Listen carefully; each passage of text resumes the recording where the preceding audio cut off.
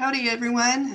Welcome to the COVID-19 adaptation of your documentation and general compliance training. Let me start by saying I'm super sad not to be with you and to see you all, especially those of you that have actually yet to meet in person. This training is going to be a lot of information, so it might be good that it's being delivered in this format, just so that you can go back and rewatch anything that you might have questions on. For those of you who have been around for a while, some of this will look familiar, but trust me, we can all use a little refresher on this stuff. For those of you hearing this for the first time, remember I'm only a phone call or email away, so if you have any questions, please feel free to reach out to me. I just wish I could be there to take them in person. So let's begin. This training is comprised of 4 sections. The documentation portion is going to take the longest. The HIPAA, general compliance, and code of conduct sections, they're going to be short, but they're going to require some extensive reading and homework. Compliance is a mandatory training. By completing all 4 of these training requirements listed here, you'll help the city and the fire department meet its obligation. So we're going to get started. Start with our documentation. Patient care documentation. So it's imperative that we do a thorough job documenting the important work that we do and the care that we provide to all of our patients that we see. And Medicare states that both the ambulance and the personnel must be required in order to meet medical necessity. And this means that we need to document that we are doing more than just providing transportation. Medical necessity, according to Medicare, means that healthcare services or supplies are needed to prevent, diagnose, or treat an illness, injury, condition, or disease or its symptoms, and that those services or supplies meet an accepted standard of medicine. They go further to define ambulance medical necessity by saying Medicare and Medicaid cover ambulance services only if they're furnished to a beneficiary whose medical condition is such that other means of transportation are contraindicated. So what this means is they will not pay for an ambulance transport if the patient could have safely been transported in a car or wheelchair van. Transporting the patient by those other means would not endanger their health or safety. So ask yourself this question: what am I doing for this patient that contraindicates transport by other means? Why do they need to be transported in an ambulance? And why with trained medical personnel in the back? And then be sure to do the most important part: document it.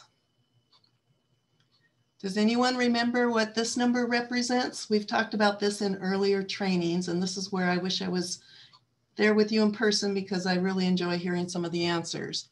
But basically, this boils down to it's the national average amount of time spent teaching EMS documentation in EMT and paramedic course curriculum.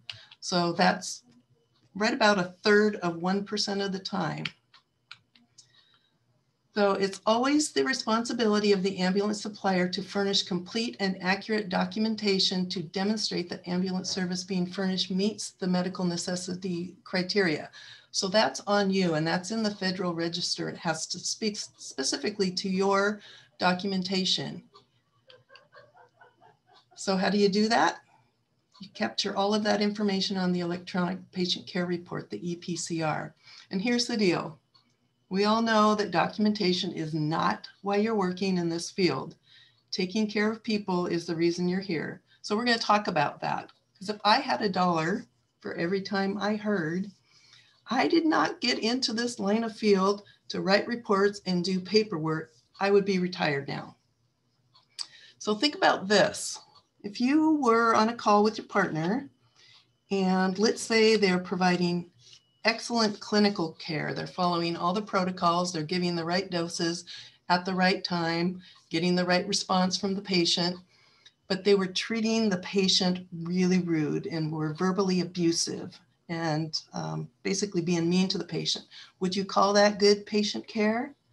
You're doing everything right clinically, and that's why you got into this, was to take care of people. Well, poor documentation is basically financial abuse to the patient. It is part of your patient care because your charts are not reviewed on what you did for the patient. We know that you're providing good patient care. They're reviewed on what you document that you did for the patient. So we live in an era of electronics, and there's no escaping the technology at this point. It's how data is analyzed. So you've all heard of WMSIS, NEMSIS, that's all data, and they're pulling that information from your data fields. Data fields in ESO consists of your flow chart, your vitals, your assessment, that type of information. Data fields do not stand in for a narrative, however.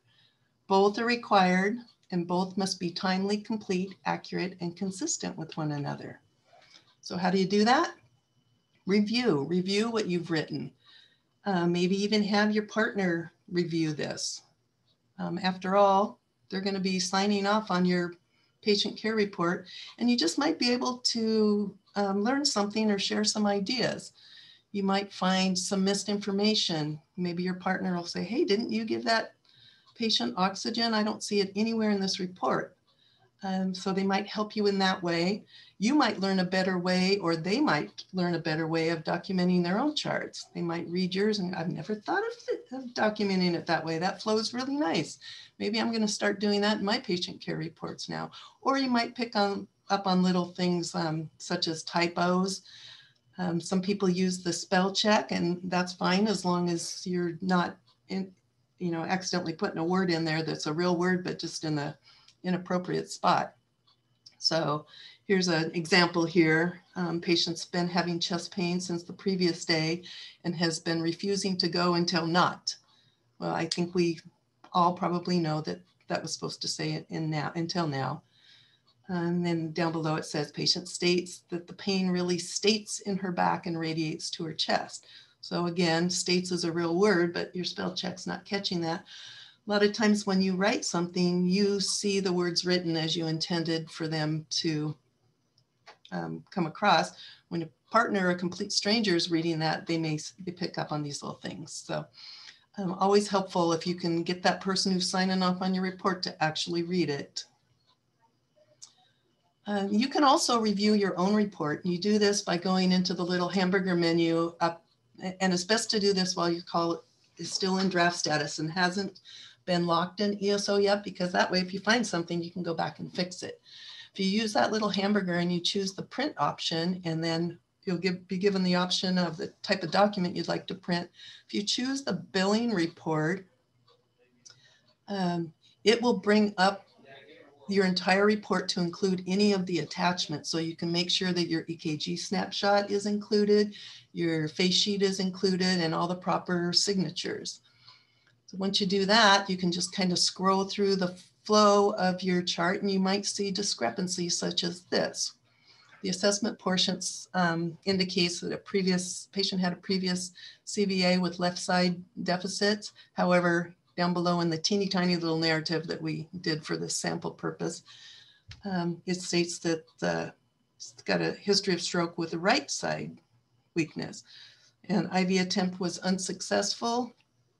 Do I have it up here? Up here in the flow chart, it says that it was successful. So this is one way you can kind of just flow through your chart and see any discrepancies and maybe see what's missing.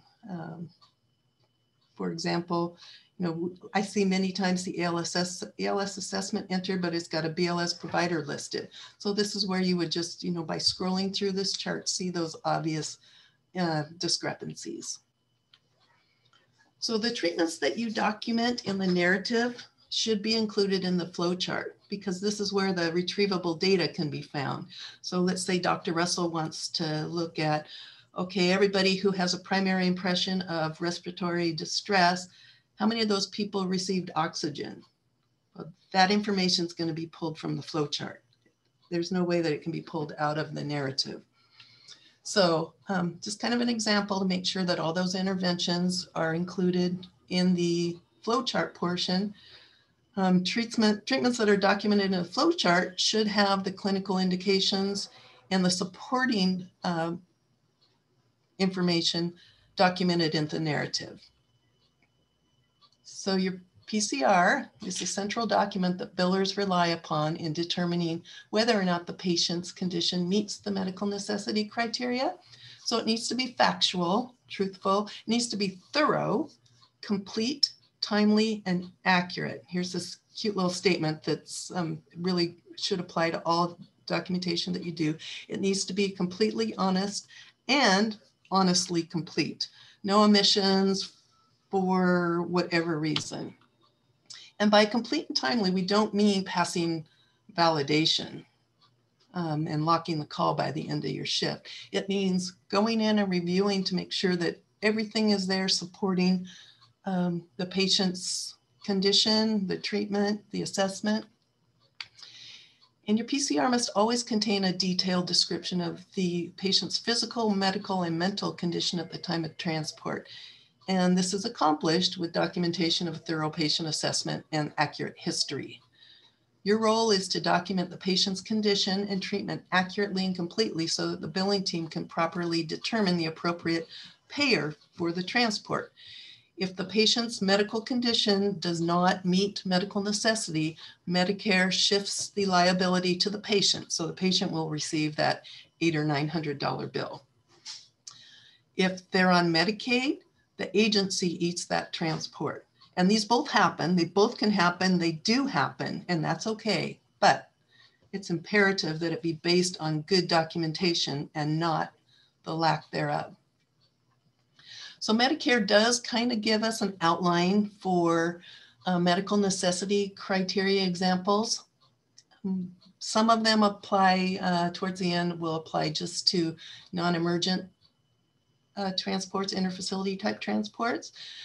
But this just kind of gives you a good idea of what they're looking for. So it says the patient was transported in an emergency situation as a result of an accident, injury, or acute illness. And we'll talk about that a little bit further in a minute.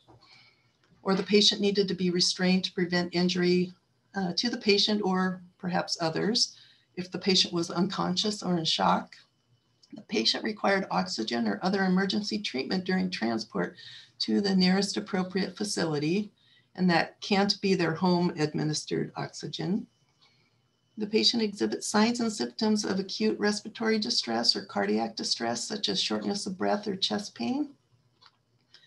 They exhibit signs and symptoms that indicate the possibility of an acute stroke, or they had to remain immobile because of a fracture that had not been set, or the possibility of a fracture, because remember, you don't diagnose, you don't have the tools to make that diagnosis. So pain from an accident could be the possibility of a fracture.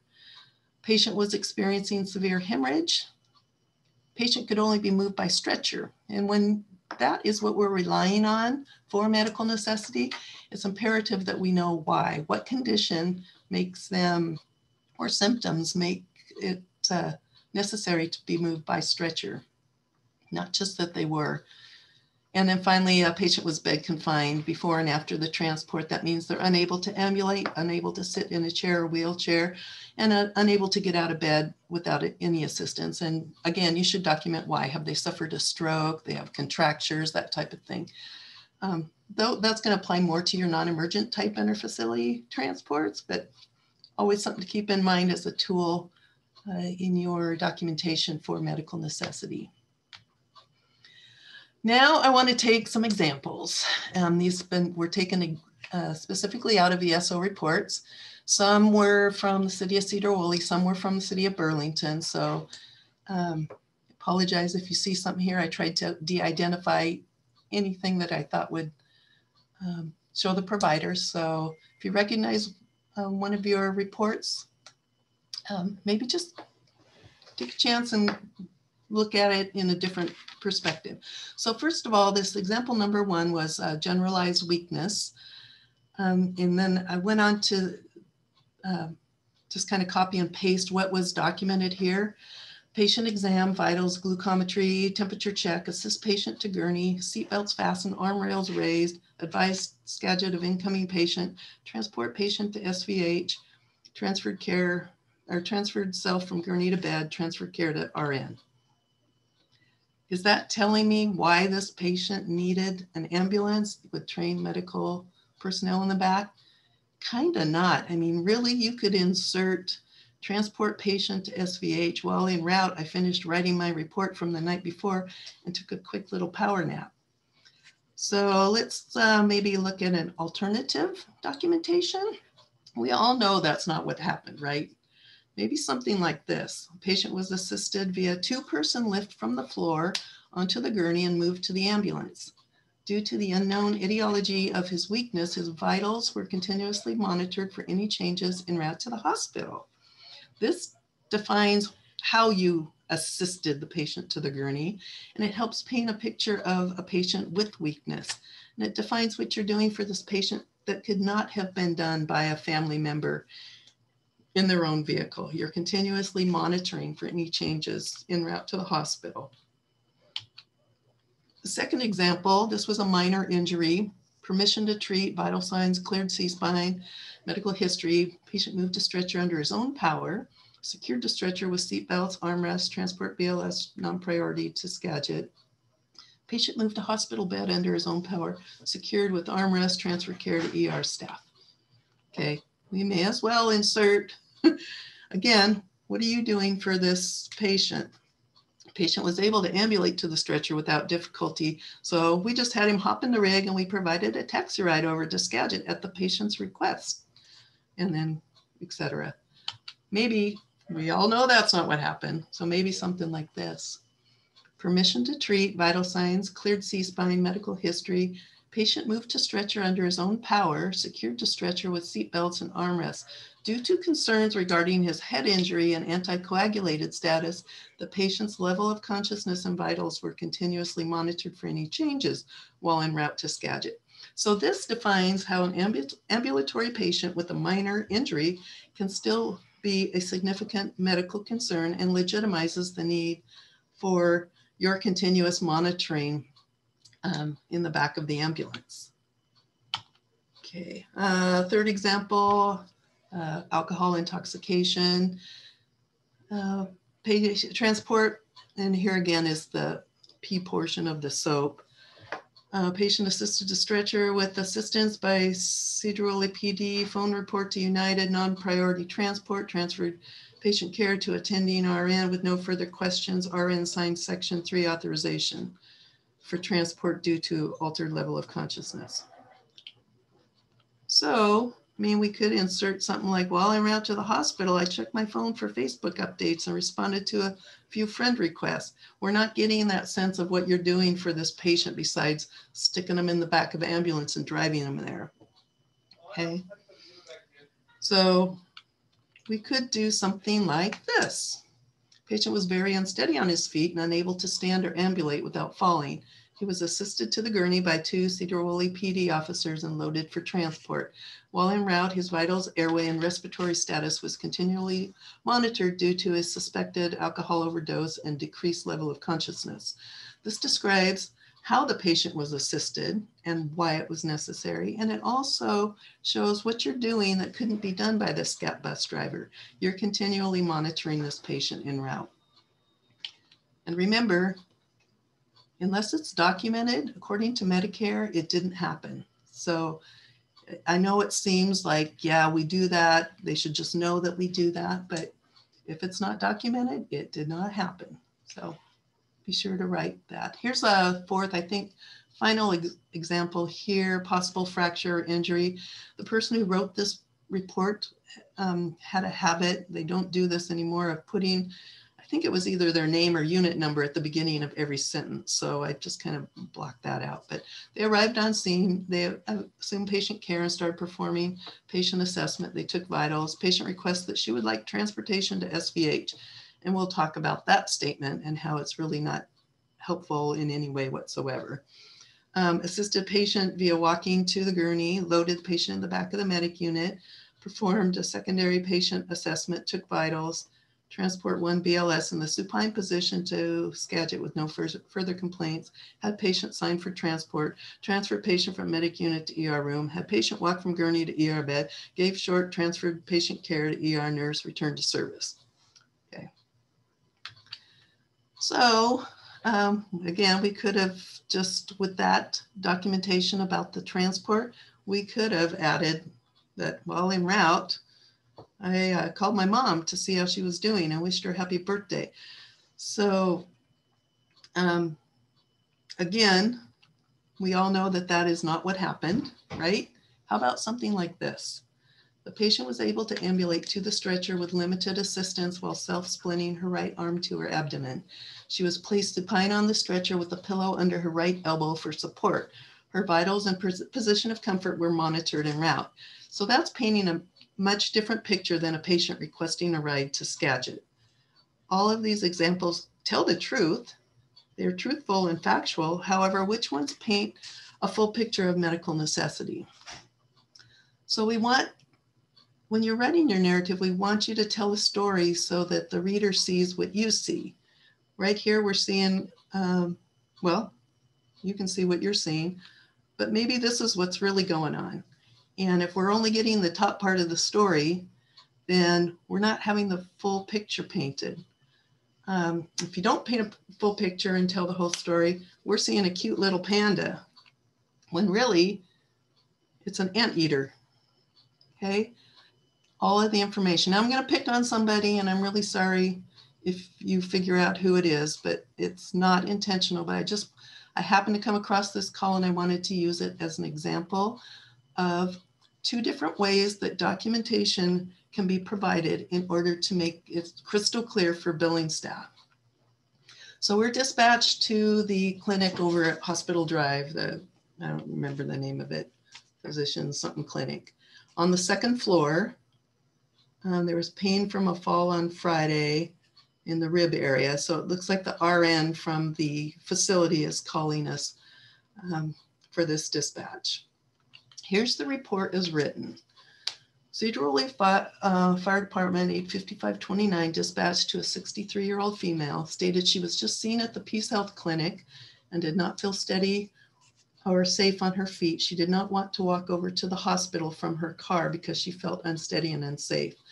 Patient also stated she was having some rib pain, right rib pain, which is normal for her, but it got worse after a fall that happened on Friday. And that's why she was seen at the clinic today.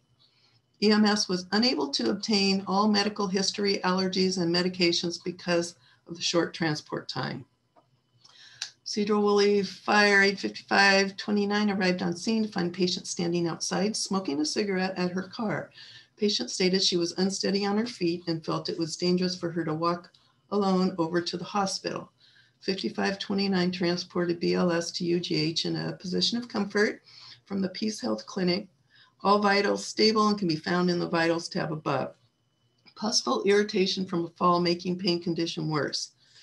So 5529 took appropriate safety precautions, arrives on scene, ABCs initiated patient assessment, vitals, patient helped to ambulance via assisted walk, patient transported BLS to United in a position of comfort, care transfer, patient transferred from stretcher to hospital bed via blanket carry, patient care transferred to UGH, ERRN, Sedro-Woolley Fire back in service. Okay, so that's how the report was written. I don't know if you're asking yourself the same questions I asked myself. Maybe I'm looking at it from a different perspective, but we're looking to have a full picture painted here. So there's questions to consider documenting or asking. And a short transport time is really not really a good excuse for poor history. You're on scene there. Your job is to get the history and document the history. If this was a critical patient and you're flying somewhere to get a patient to airlift, then okay, maybe you don't have time to ask these questions, but they are very pertinent to this patient care report. So how did the patient get from the dispatch location on the second floor down to the parking lot? How did she do on a test drive? Did you have her try to walk? What does she attribute her unsteadiness to? If you don't know, ask. These are questions that should be asked as part of the assessment. And what were the findings at her clinic appointment and their suggested course of treatment or action? So the history has to be obtained in order to provide good patient care and to provide thorough, complete, accurate, and honest documentation. So here's one way that this same report could have been written. 5529 arrived on scene. The patient was standing outside her car smoking a cigarette. The staff at the clinic assisted her down to her car, but she reports that she was unable to get herself into a seated position to drive over to the ER due to severe 8 out of 10 rib pain from her fall. She states she is unsteady on her feet due to her Parkinson's disease, and in light of recent falls, does not feel safe ambulating even that short distance. We had patient attempt to ambulate where she grasped her rib cage and expressed exacerbated pain. She did not appear unsteady and looked to be at risk for a fall. We assisted her with a provider on each side to the medic unit, where we placed her in a semi-Fowler's position, which she reported relieved some of her pain, and transported her to United. Okay, that paints a picture. It's pretty clear as to why this patient needs an ambulance. Here's another example. And by the way, neither one of these examples is the right answer. Both of them are right, just depending on you asking the appropriate questions and gathering pertinent information. So here's the other example. Sedro-Woolley Fire 15-529 arrived on scene to find patient standing outside of her car smoking a cigarette. She states she was able to get from the second floor of the clinic down to her car without assistance. She now requires a ride across the parking lot because she feels unsteady on her feet and felt it was dangerous to walk over to the hospital. She complains of 2 out of 10 rib pain due to a previous injury from a fall 4 days earlier. We took the patient for a test drive and had her ambulate with a provider nearby on each side should she require assistance. She was able to ambulate without assistance on her own and did not appear to be unsteady. When asked about the findings at her earlier appointment at the clinic, she tells us that they took an X-ray and believe her rib area is just bruised.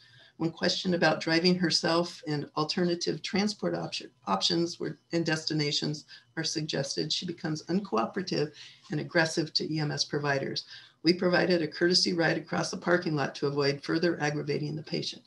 So that paints a clear picture. This does not meet medical necessity, and we're not going to bill it. Whereas the previous one does paint that picture. So all those questions have to be answered, be thorough, be complete, so that as billing staff, we're able to make that determination. Okay, 99% of your time, your destination is going to be the closest facility. And this goes back to that report example that we looked at where it said patient requested ride to SVH. Well, schedule, we don't care where they request to go, unless the only time it's pertinent is if we're going out of our locality. So if patient requests to go from Sedro-Woolley to Providence and Everett, or even St. Joe's, and we're transporting them to that destination strictly because they're requesting that, then we want to know that information. Otherwise, closest facility, it should always be your choice for your destination disposition. And also, that's very much driven by protocol and the locality. We can get into the locality rule, but bottom line, for locality, it means transport to both Skagit and United fall within our local locality. And what that means is people who live in the, let's say, Sedro-Woolley area, 98284 zip code, a high enough percentage of those people go to Skagit for routine medical care that it's considered part of our locality. If you are transporting, let's say you're up in Alger and you have a patient that wants to go to St. Joe's, St. Joe's would be within that locality because there are enough patients in that area that utilize St. Joe's as their main medical facility. So both Skagit and United will be closest facility here, and we don't really care about which one they request to go to. Speaking of transport, we're going to review mileage again. And the use of this little calculated mileage tool that's built into ESO, it's allowed by Medicare, but it's allowed as an exception. It's not the preferred method to capture your loaded miles. CMS guidance states beginning and ending odometer readings are to be documented in the patient care report. And the other and most important thing, and I just had two exact examples of this, Google doesn't know the actual route that you're traveling. So we have a situation where you're out on District Line Road and it's rush hour. You're not going to take a patient down Burlington Boulevard to get to Skagit. You're likely going to go out Cook Road, get on the freeway, and jump off on Kincaid. So that's going to be your actual mileage. Google's going to send you on the shortest route, and it's many times not going to be the route that was chosen. The other example I can give you where it's helpful to have the odometer reading entered is we had a patient where we accidentally chose the wrong destination. We chose that we transported them to United from Sedro-Woolley. So it calculated 2.1, I think, miles using that tool. Well, had the odometer readings been entered, we would have probably got a 10 or 11 mile reading, and that would have been a big clue that something's going on with this destination and to look at a little bit further. So it can work both ways. We can put in too few miles if we have that wrong destination, or we can put in not enough miles, or did I say that right?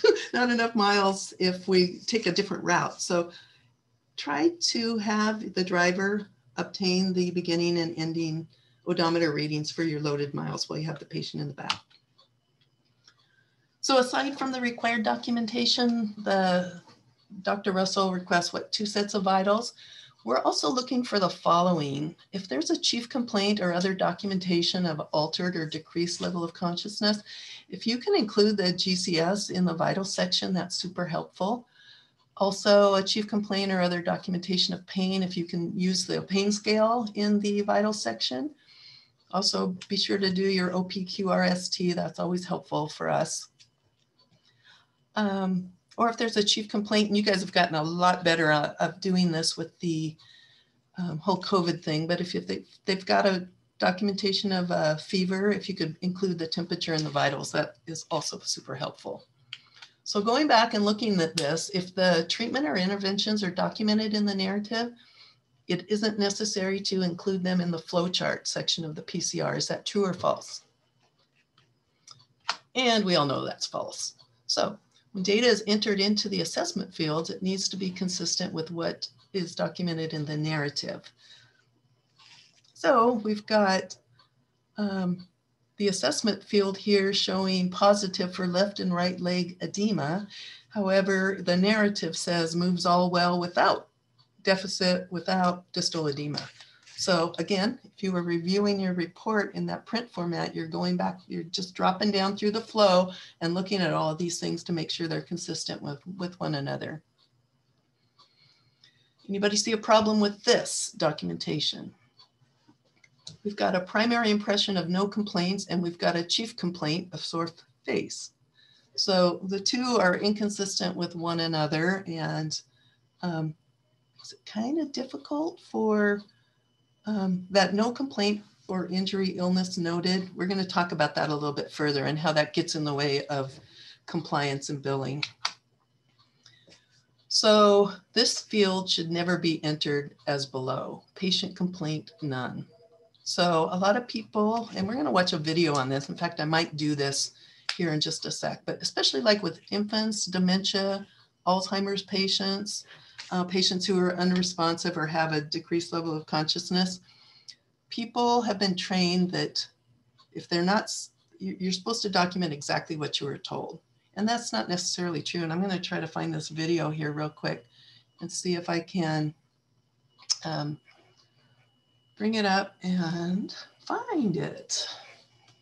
So this is a good resource, by the way, if anyone is interested. This is the PWW ambulance compliance. These are the lawyers that do all of the training and compliance legal work for almost just about any EMS service in the country. So if you go onto their website, they've got a bunch of different stories that you can read here. We're going to go to look at some more, and I'm going to try to find the one that I want to show you. But there's all kinds of these are short little blogs, and you can watch them. They just take a minute or two. If you see something in the topic interests you, feel free to, whoops, I don't want the last one. I think I want the next one. feel free to just take a peek at them. If you have any questions on that, give me a holler and we can discuss it further. Here's one on documenting pain. It's kind of helpful. It's just a quick, short little one. I'm trying to scroll down, but sorry, it's some of this stuff is data collection. Here we go, documenting chief complaint. We're going to listen to Amanda, and for any of you that came to the CADS training, Amanda is the gal that came to Sedro-Woolley here and did the training for us several years ago. I guess I can't make that any bigger.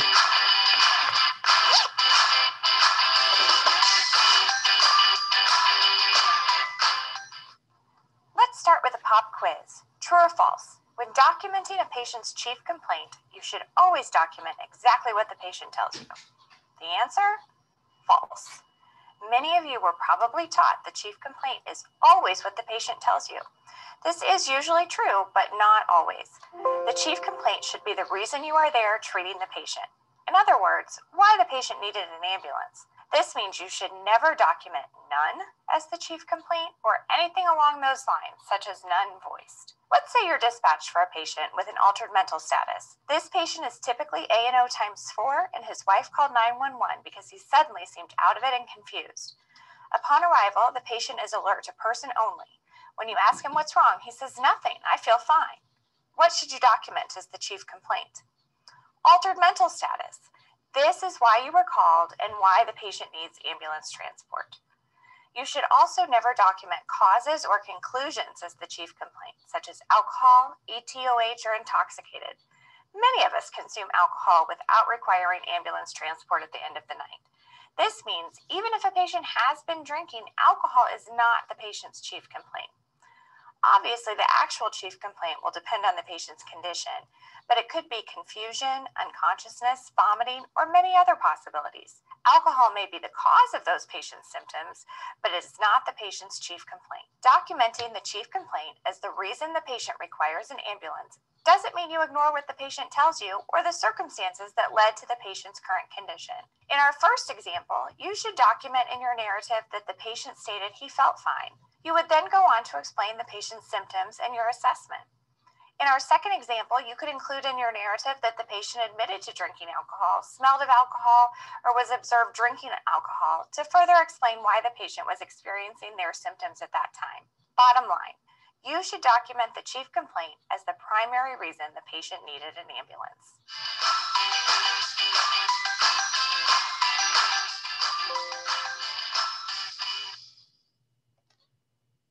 Okay, thank you, Amanda. So moving on from there, we should never have chief complaint of none.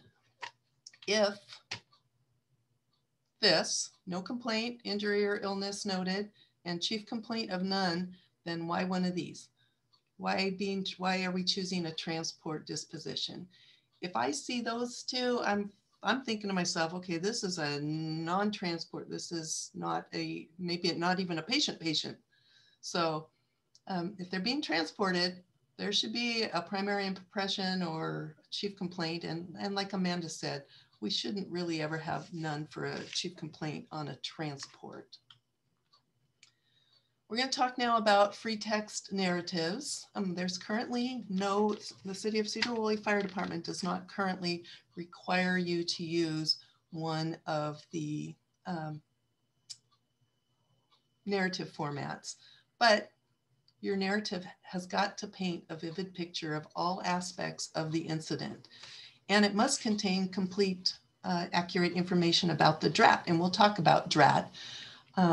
But right now, if you're currently using the chart format or the SOAP format, that's okay as long as we're capturing all of the information included in the DRAT. So we're going to talk about the DRAT, and this is a PWW format that they came up with to kind of walk you through the steps of your incident to make sure that we're not leaving any information out. So the first letter in the DRAT is for dispatch. What were you dispatched for? First of all, what unit are you? Who dispatched you? what were you dispatched for, and the patient's reported condition. So I've got a couple of examples here. When a Burlington example, Med 1819, was dispatched by Skagit 911 Med. Of course, we all know now that that's changed to the Alpha Bravo Charlie Delta Echo, so you could put that in there for a patient with chest pain and difficulty breathing. Or another example, 85519, dispatched by Skagit 911 to let's say a Bravo call for a patient at the above address for a 45-year-old female with shoulder and wrist pain from a fall. Remember, what you find on scene can be completely different than what you're dispatched to, and that's okay. You just need to be sure and dispatch or document what you were dispatched to. The next letter in the DRAT is for the response. How did you respond? Data fields can be used to capture your driving information, your response mode descriptors, your lights and sirens, non-lights and sirens, that type of thing. So long as your priority is emergent, it should always be emergent because you're dispatched by 911 and you respond immediately.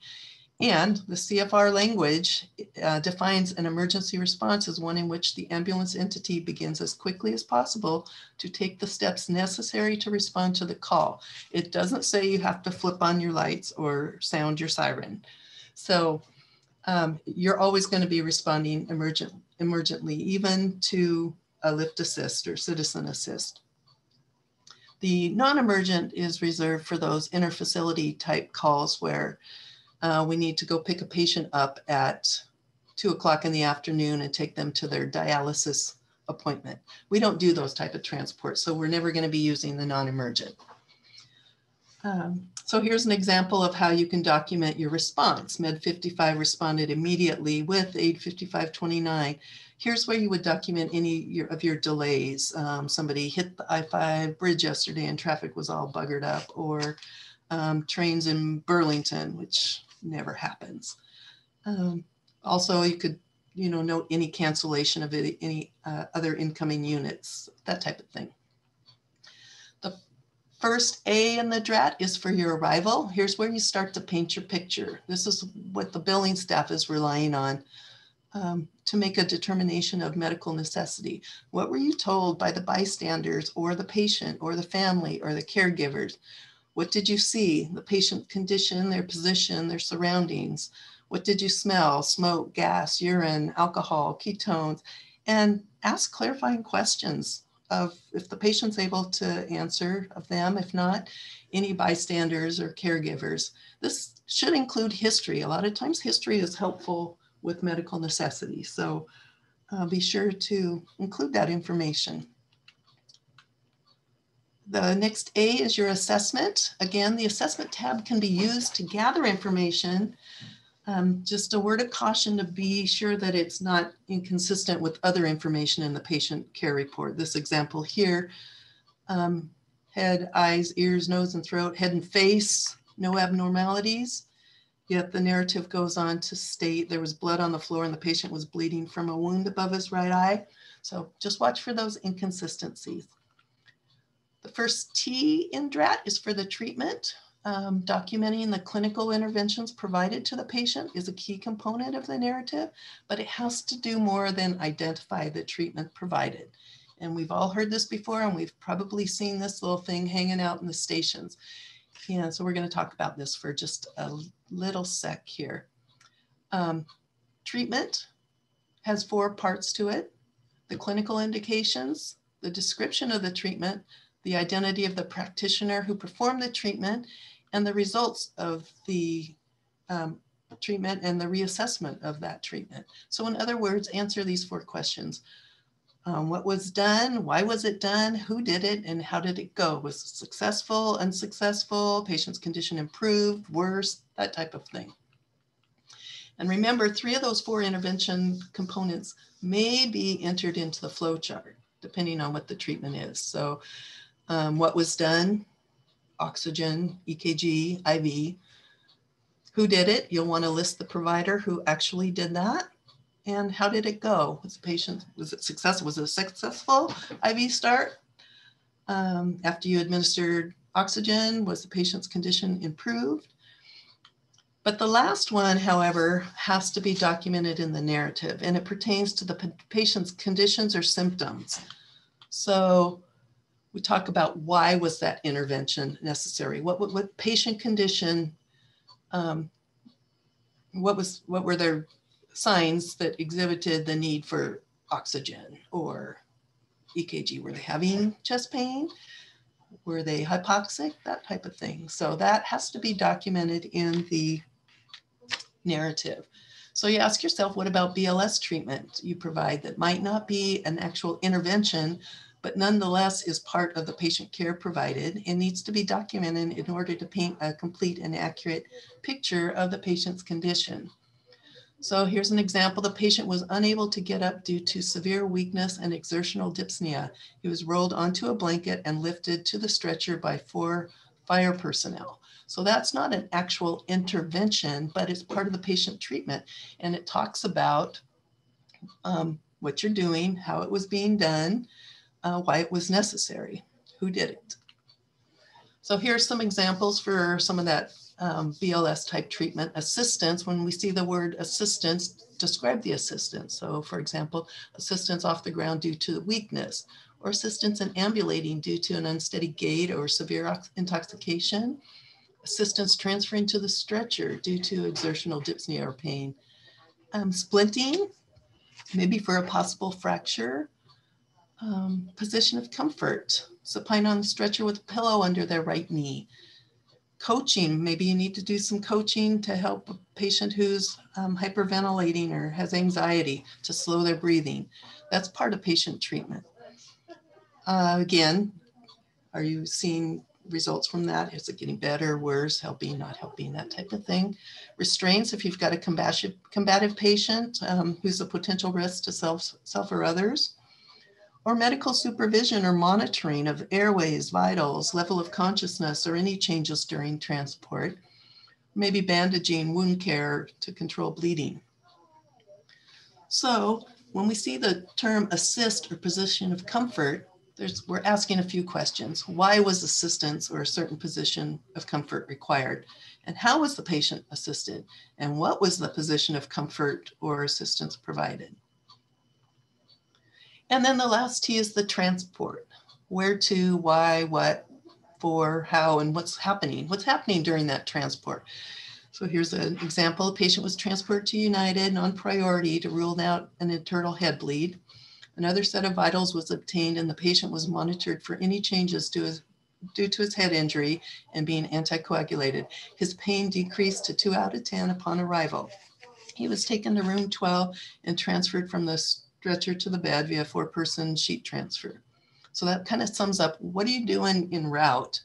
And if you're monitoring the patient, were there any changes? In this case, his pain decreased by the time that you arrived. Here's another example, transported ALS to Skagit for further evaluation, diagnosis, and treatment.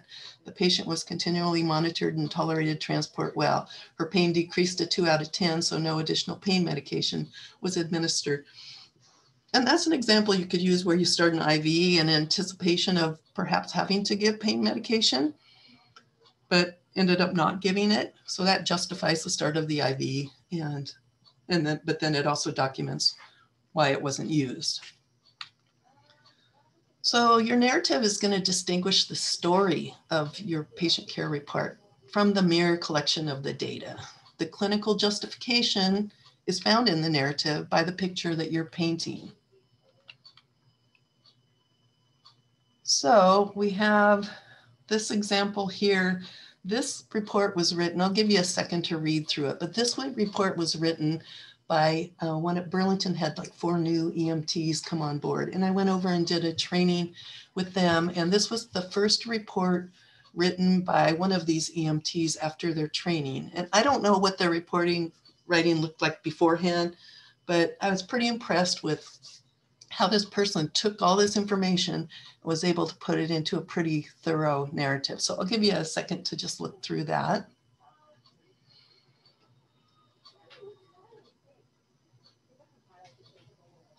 You can see we got the 10 out of 10 pain scale.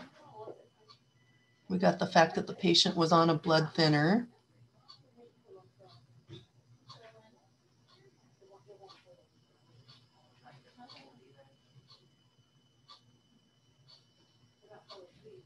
how she was assisted to her feet. One firefighter supporting her right leg.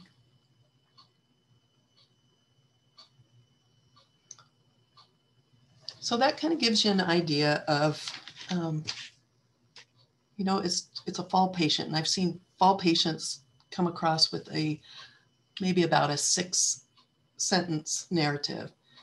And I just wanted to share this because I was really pretty impressed with how this EMT documented this first call that I ever reviewed of his. So.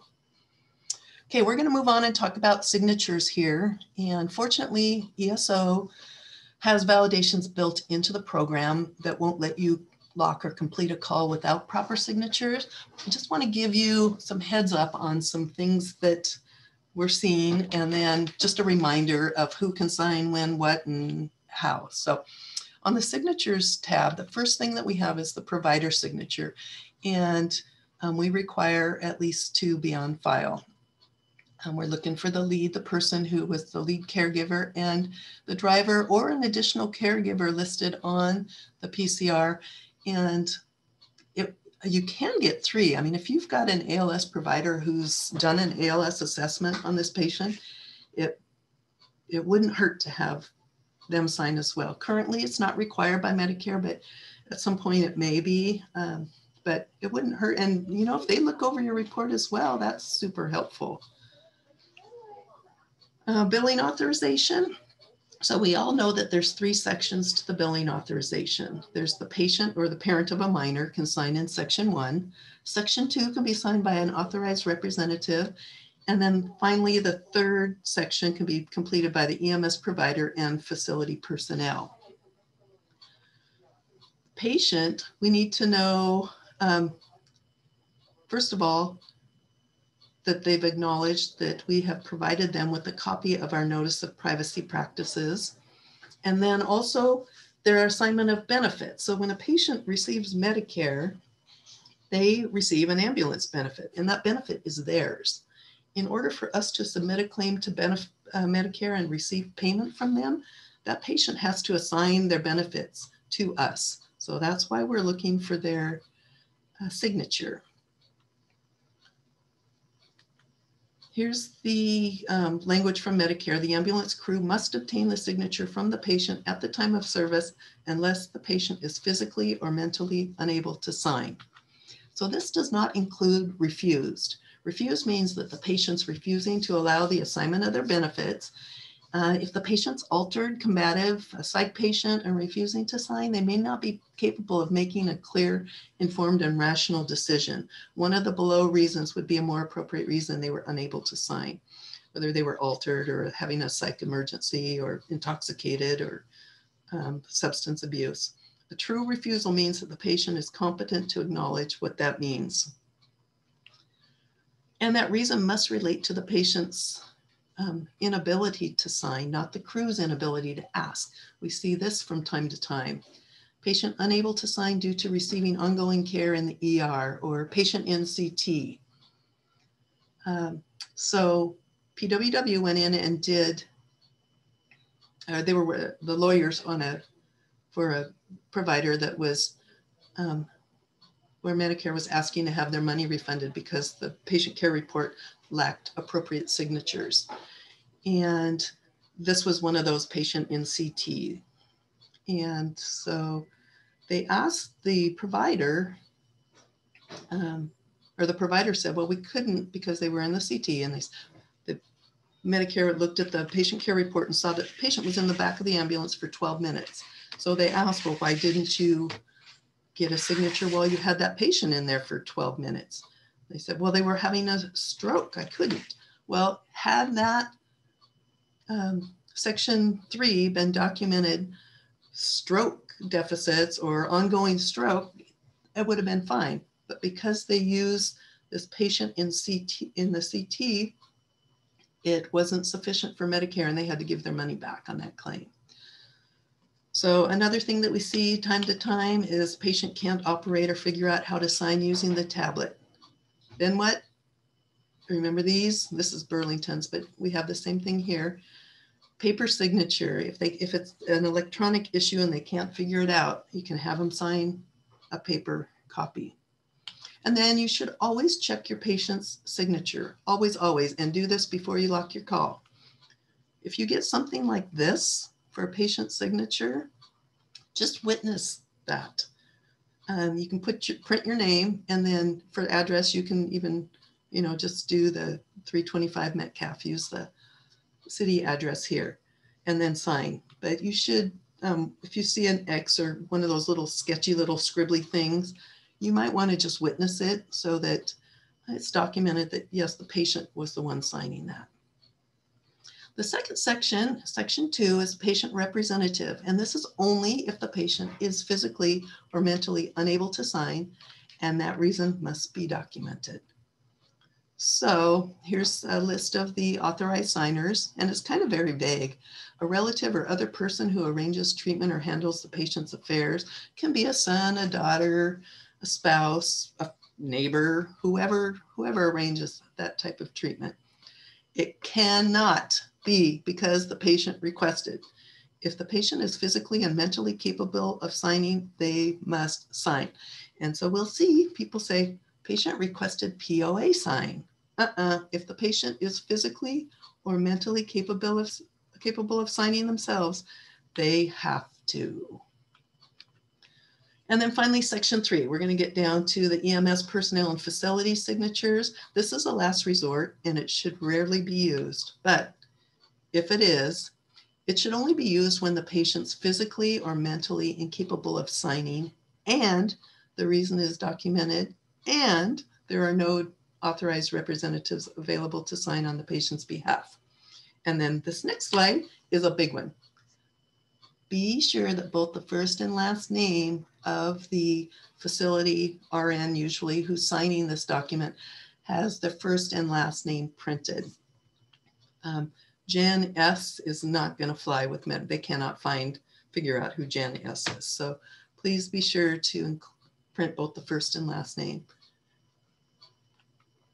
So some of the resources for this were the PWW short clips. I took you to that website. If you type in PWW ambulance, it'll direct you to their website.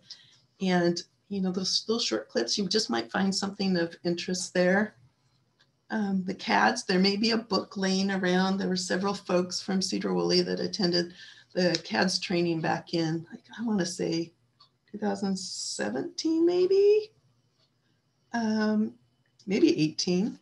And then one of the best resources is your partners or other providers. Review each other's reports and help each other out, just making sure that everything's thorough and complete. So this is the part where I would ask if you had any questions, but since I'm not there, if you do have any questions, I've got my email down below here, or you can call my desk phone or cell phone if there's anything that you need further clarification on.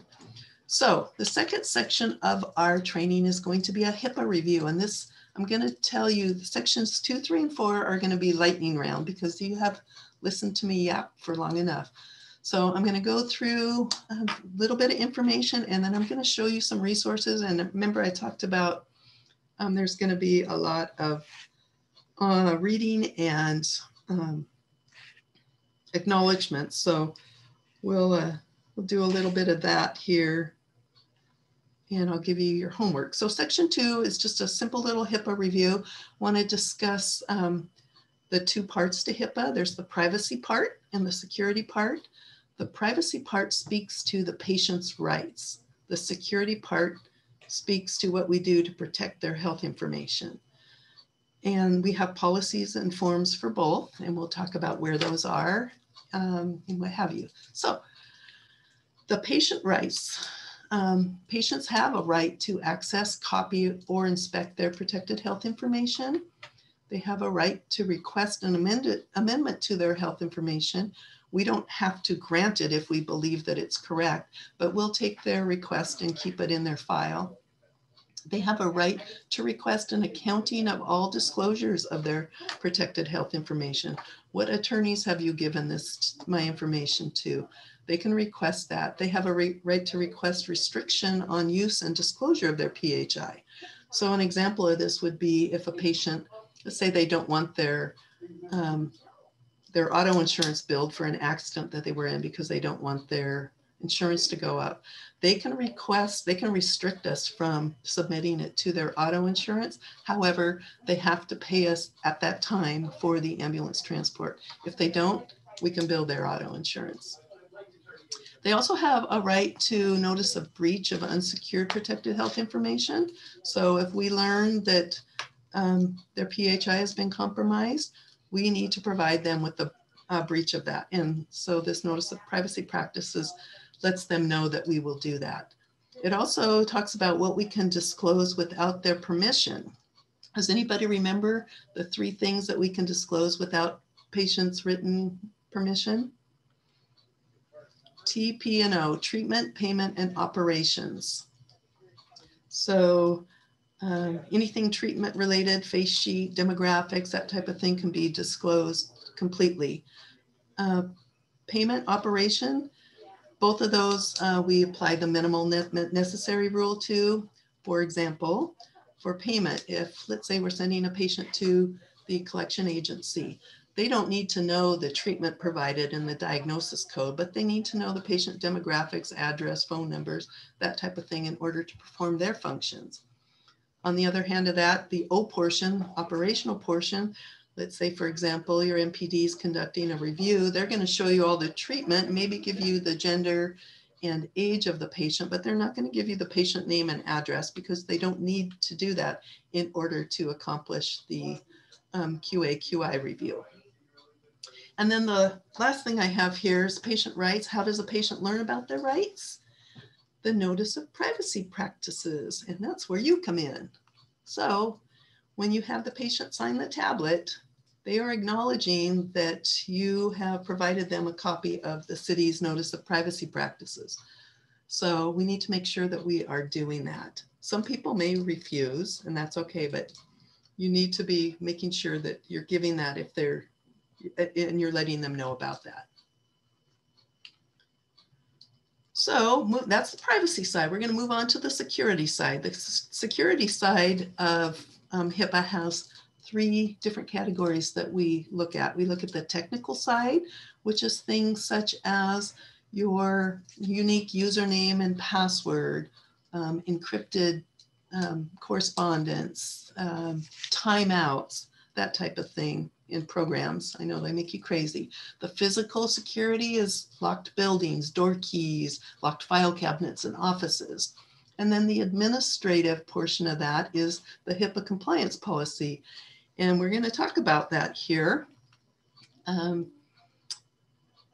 administrative portion requires several different things. First, we do a risk assessment and we look at all of our security and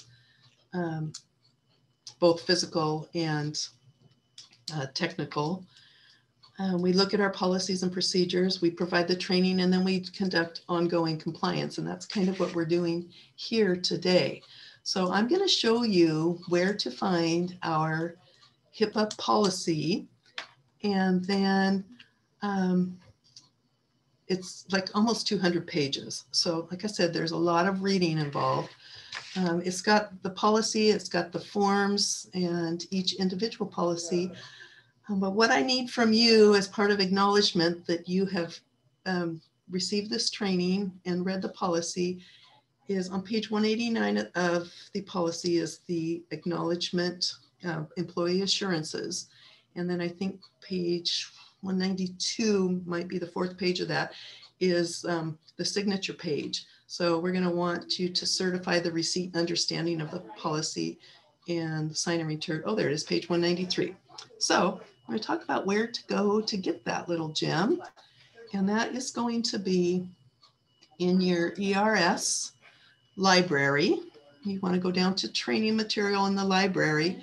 And over here, 4th one down is the City of Sedro-Woolley HIPAA compliance policy. And we can download that here. Open it and we'll take a peek at it.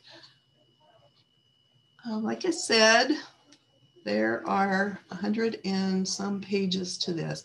But it starts off with just kind of going through the background and compliance and what we're doing to be compliant with HIPAA, how we protect, what protected health information is, and how we're protecting our patients.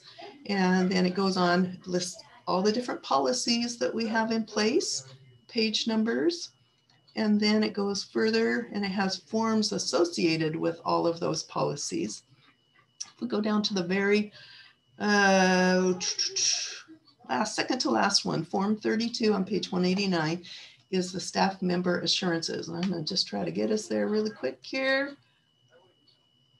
A little bit further. Okay, and just going to touch on a few of the highlights of this. So it just talks about general HIPAA, information concerning the patients. Confidential, we've all watched the little PWW video and understand what that means.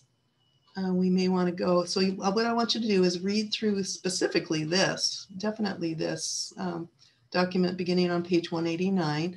It talks about how employees are going to use only computers owned and secured by the city to access protected health information and complete their patient care reports. You're going to make every effort to protect all data on city devices in accordance with the policies and procedures and not permit unauthorized use or access to data on those devices. Not communicate any PHI using an unsecure email server. So for example, if Frank and I are emailing patient information, staying within our server here, it's secure. But if I'm sending something to a third party, it's not necessarily secure as it's traveling through time. So we've got encrypted email service that we use to communicate in that way. So you should never be sending information via email on an unsecure server. And we talk about workstations. All of your usernames and passwords should not be disclosed to any other individual. If you're, I know there's some people that like to write their narratives in a Word document so that they can utilize the spell check in a better function. If you do that, it should only be done on a city workstation and it should not include patient demographics. We will not be storing any PHI on personal devices, and this includes images stored on phones or cameras.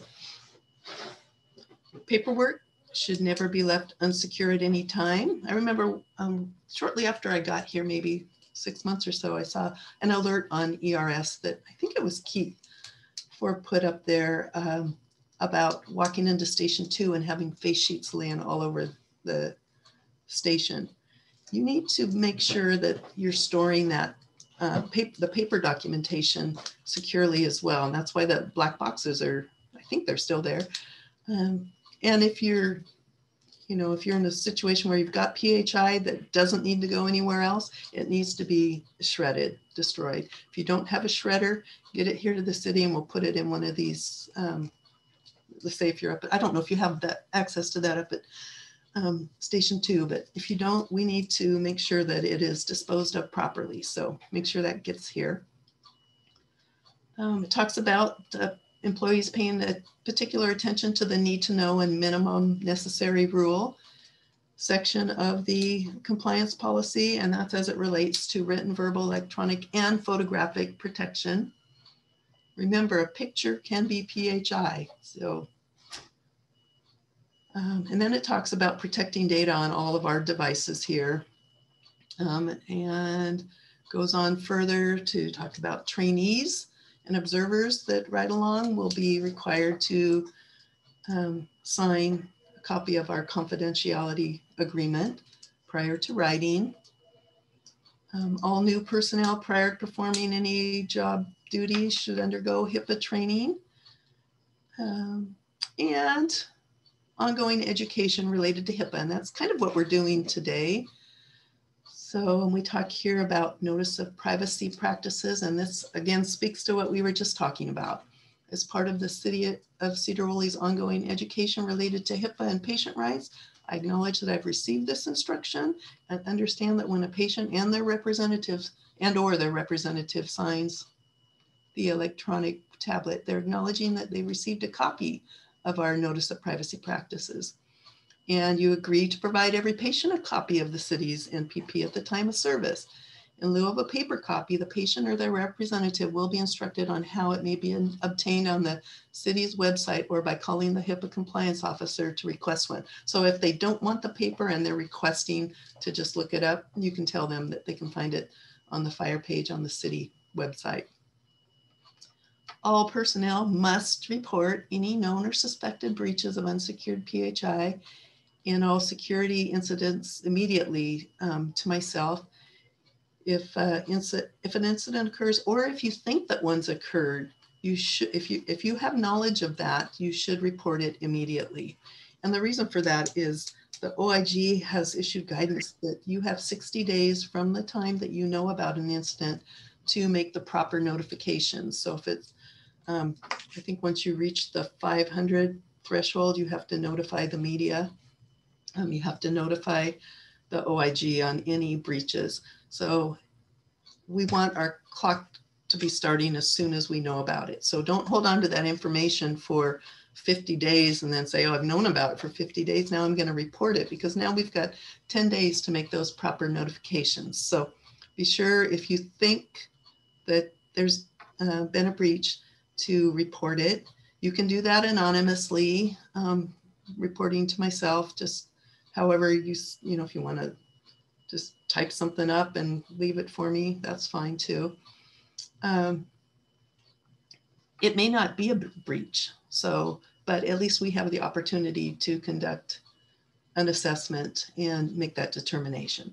So then the final just says that you'll return any PHI that you have in your possession or any equipment upon termination with the city. So the final page is page 193. This certifies that you've received the city's HIPAA compliance training, you've read and understand the HIPAA policies and procedures that have been provided, and agreed to abide by the policies or be subject to disciplinary action up to and including termination of employment or of any membership associated with the city of Sedro-Woolley. So it's not a contract of employment and does not alter the nature of your existing relationship with the city of Sedro-Woolley and yourself. So what I'm going to do, I think, is I'm going to put a binder in the training room back in your department, and I'm going to have some blank forms there for you to pull out and sign and then place back in the book. And that way that'll serve as notification that you have received this training, read this 194 page HIPAA document, and make that acknowledgement in writing by returning this form here. So that is our HIPAA training in a nutshell. We're going to go back to our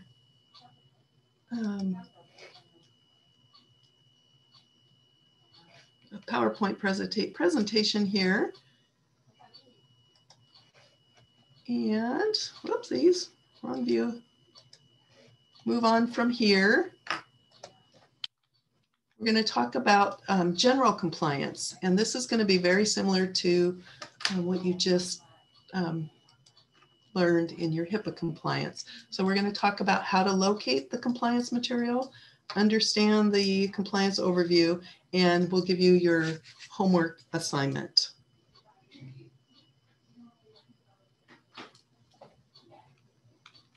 So first of all, compliance is going to be located in the same location as the HIPAA compliance in the library here.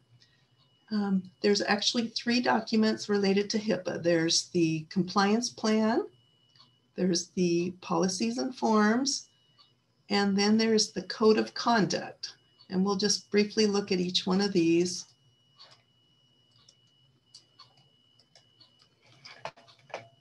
So you can get just an idea of what they are, but your homework is going to be to read through these, to come to me with any questions, and then finally to sign the code of conduct. But this just talks about why a compliance program is important, and the monitoring of our compliance C.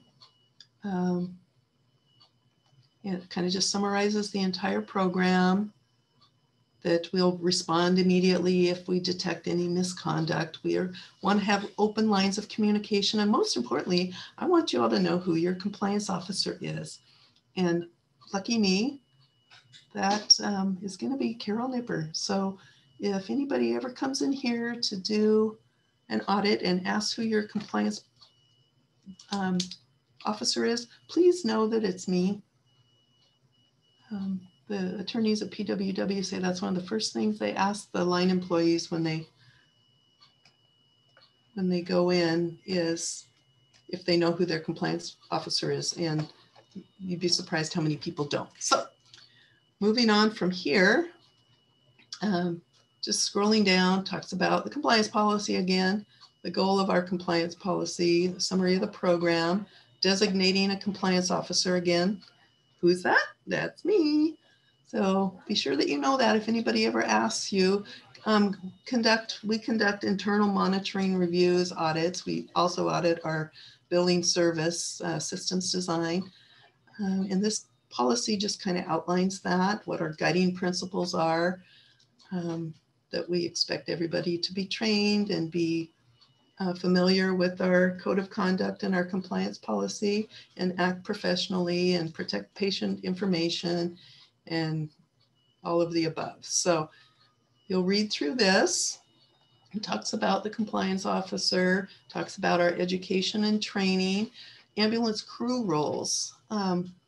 So this pertains specifically to you. The training that you'll need to have, and we just finished, is the need to accurately, truthfully, and completely document patient care, including the patient's condition, services provided, how the patient was found and moved, and other necessary information on the patient care report and other documentation. We need to include the documentation of the origin and destination and the mileage traveled, collection of patient or other acceptable signatures, and then review and sign all the PCRs and the importance of maintaining your licensure, your EMT or paramedic certification with the state. Then it talks about what I do here on a pre-billing level. Talks about the role of the compliance officer, monitoring and reviews. We talked about this, coding and billing decisions. So fortunately, our transports are all getting 2 sets of eyes. They're getting mine, and then they're getting a set at systems design. So we're hopeful that we're covering all of our bases in that. It talks about False Claims Act and the anti-kickback statute. So basically, false claims could be something as simple as bogus signature. And then the anti-kickback statute has more to do with arrangements that are made for services, and we don't really have any of those where we expect referrals or a nursing home expects referrals from us. So we're kind of off the hook on that, but it just talks about that. And we have the language in our compliance policy just to cover that. Talks about billing and claims, risk assessment, auditing and monitoring again. And am I back here? Overpayments, refunding patients or their insurance when there's a credit on their account. Got 90 days to do that. Responding to misconduct. And then here it talks about government investigations. So you'll want to pay close attention and read all of that. It tells you how to respond if the feds come knocking the door down. Mechanism for reporting compliance concerns, and we'll look at that in the forms there. Protection of our personnel, exit interview. We would like to do exit interviews on folks as they're leaving, just so we can find out how we can be doing better. So that there is our compliance policy. And then here are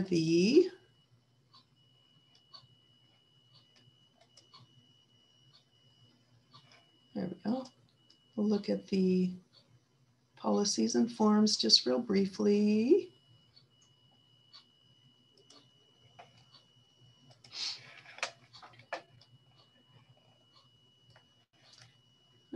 Take this over here. So again, here's policies on patient care report documentation. It lists all of those. And then it's got some forms at the bottom. Includes, here's your patient care report documentation. So you'll really want to take a look at that. Review an amendment of reports, who can do that and how that's handled. Physician certification statements, we don't do non-emergent transports routinely, if ever, but we do have language in here pertaining to PCR or PCSs, should we ever need that. Our internal billing audit, what I'm looking for. So you'll want to see that. You'll want to take a look at that. And then identifying refunding overpayments. We talked briefly about that. If a patient can't pay in a timely manner, we do have a financial disclosure form where they can establish payment arrangements. That's handled through systems design. And then there's a couple of the forms that we would return to them after we make a determination on that. Excluded parties background checks, that's something that I do every month. It's on the OIG's website.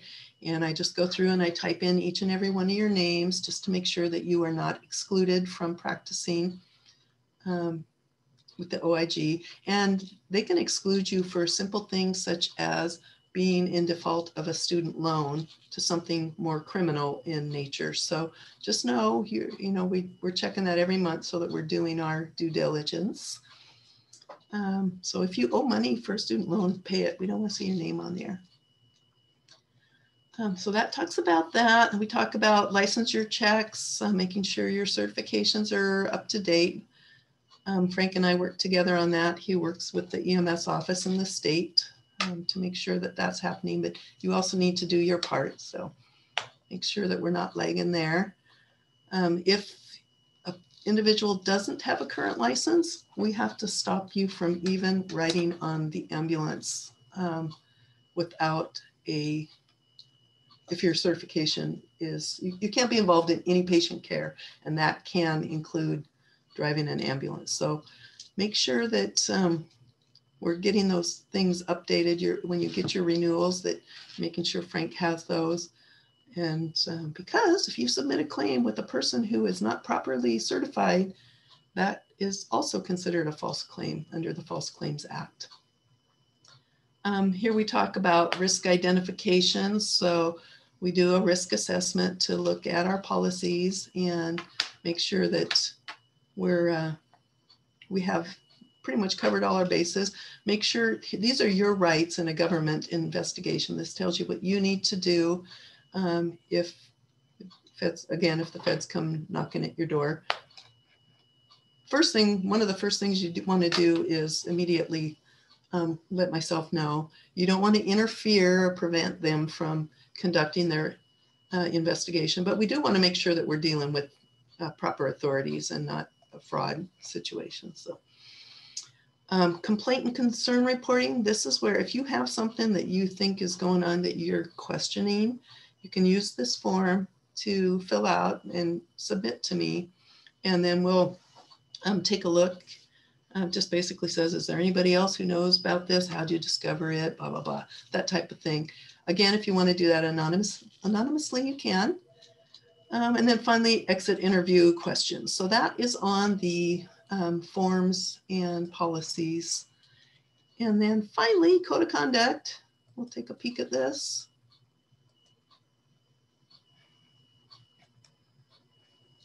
And this kind of summarizes everything all together in a little 10-page document. And it talks about HIPAA and privacy and a statement of commitment to do everything by law and our ethical reputation and that type of thing. And that you're receiving the training and you're going to comply with all laws, whether it be HIPAA or OIG or Medicare or Medicaid, Apple Health, all of those, and they're all wrapped into this documentation training. So it also talks about our patient HIPAA rights, that type of thing, patient billing, integrity of the workforce, that we're not going to hire anybody with a criminal conviction. Conflicts of interest, and this has more to do with your governing council who actually makes enters into agreements with other parties. So, confidential information, again under HIPAA, federal, state, and local law regulations, anti-kickback laws. We talked a little bit about that. Business arrangements with healthcare facilities and other referral sources. We don't have referral sources, so we're off the hook there, but that basically says that we're going to take all necessary actions to make sure we comply with any federal and state laws. The work environment, this just kind of outlines that we strive to manage and operate our business here in ways to ensure there's minimal risk to patients, our personnel, visitor, and the community environment. So we want to make sure that we are complying with all safety, hazardous waste, and other environmental care policies that have been established by the city. Transactions, anti-competitive prices, we don't set our rates. So, and for the most part,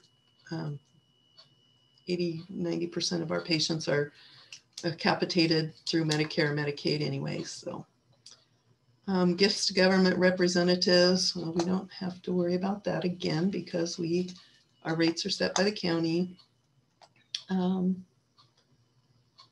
Talks about government investigations, individual judgment, non-discrimination, and then the last section is implementation of the code of conduct and your responsibility to report compliance concerns. And then there are disciplinary actions if there are concerns. No retaliation for good faith reporting. That's basically the whistleblower statute. There will be no retaliation if you're reporting something in good faith to try to make our city better. And then we'll monitor our compliance efforts. And obviously there's consequences if we fail to comply. And revisions, we'll let you know about revisions. If there's any questions about the code of conduct, you'll want to contact me again. And then this says promotion and adherence to the code of conduct will weigh heavily in personal performance evaluation. And I think that goes without saying. I think that just happens on a day-to-day basis in general. So the last page of this is the acknowledgement that you've received the copy of the code of conduct. It's your responsibility to read through it and contact me with any questions. So, and I think what I'll do is put some blank copies of this in the notebook as well. So all of those are going to be found in the training material portion of the library in ERS. So that was compliance. I think I'm just going to whip through these last couple of slides. The section 4 was the code of conduct, and I just showed you where to find that. So acceptance of the compliance policies and how you'll conduct yourself in accordance with both HIPAA and general compliance. Read, sign, and return page 10. So I'll put some blank copies in that book that I put in the training room. I'll also put a sign in sheet so that you can sign in that you have watched the video, and then you can pull out one of those blank forms, sign it, and put it in the back in the notebook. You are not considered signed off on this training until you have signed the log and then return the 2 signed signature pages, the employee assurances and the code of conduct. You'll want to, if you're not a person who's in the station, maybe you're an on-call person that shows up once every couple months, you can, in lieu of signing the training log, print the 2, page 193, I think, of the employee assurances and page 10 of the code of conduct, sign it, scan it, and your email receipt back to me will be certificate that you attended the training. So you can do that in lieu of using the book that I'm going to put back in the fire department. So I think that's it. Thank you for bearing with me, and I wish I could have done this in person. If you have any questions at all related to documentation, HIPAA, the general compliance, or the code of conduct, please feel free to get a hold of me. Pop on up. I got a mask here in my office. I'll put it on and we can have a face-to-face. Or if you want to report something anonymously, just type up a note or leave a message on the phone or have somebody else do it for you. I don't care, but I want you to know that we've got open lines of communication here. And I want to look into anything that you think might be questionable. So thanks again for your time. Appreciate it.